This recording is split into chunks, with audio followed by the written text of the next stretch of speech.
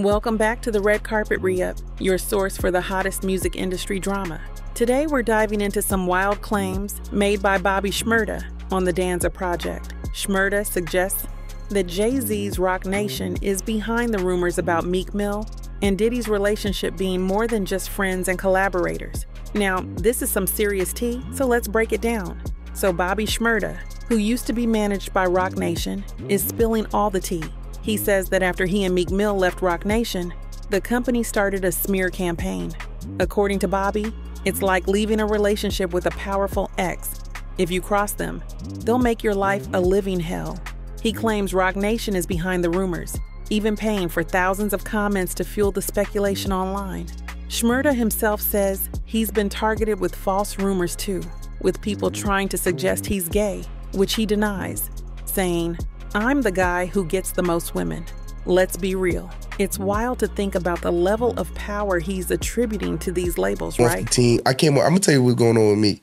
I left with a team that Meek was on. Meek left that team, and they leave that team.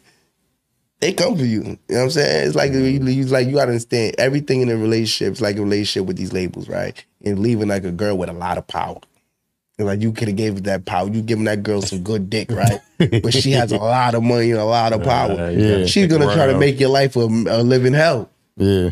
And anything that she's gonna. And if we own the internet, that we're gonna spread all the rumors about you. I'm gonna put 1,000, 3,000 comments making jokes. I'm gonna pay for 3,000 comments on every post. Word, I'm gonna, yeah, all about it. And my shit is like, it's not even. I tell Meek, it's not even Meek. It's not even that they doing it, bro. They gonna do it. They try to call me gay. I most bitches ever. They like, come on, for real. Be serious. You know what I'm saying? And it's not even that. I'm not even mad at them doing it. It's be the that believe it. Now, where do these rumors about Meek and Diddy actually come from? They're tied to a sexual assault lawsuit filed earlier this year by producer Rodney Lil Rod Jones. In the lawsuit, Jones claimed Diddy told him that he had sex with a Philadelphia rapper who once dated Nicki Minaj. Of course, people immediately assumed that meant Meek Mill, and social media went into a frenzy. Meek Mill quickly shut those rumors down, calling them sick and saying, "I'm from Philly, we don't play like that." He also made it clear that he doesn't do drugs, which was another part of the allegations swirling around. It seems like Meek is fighting a serious uphill battle, trying to distance himself from these rumors. Meek didn't stop there though.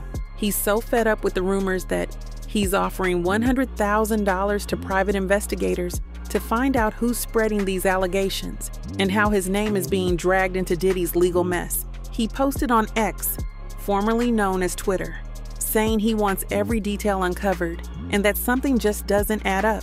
He also hinted that someone powerful is fueling this bad PR campaign against him, connecting it to his departure from Roc Nation.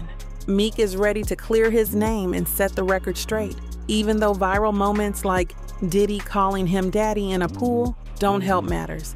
Hey, what's up, King Son? Man, you doing it, man. You deserve it, daddy. You putting in that work. Proud of you. I love you. Yeah. So what do you think? Are these rumors a product of industry politics and smear campaigns, like Bobby Shmurda says? Or is this just another case of the internet running wild with speculation? Either way, it's clear Meek Mill isn't taking it lightly.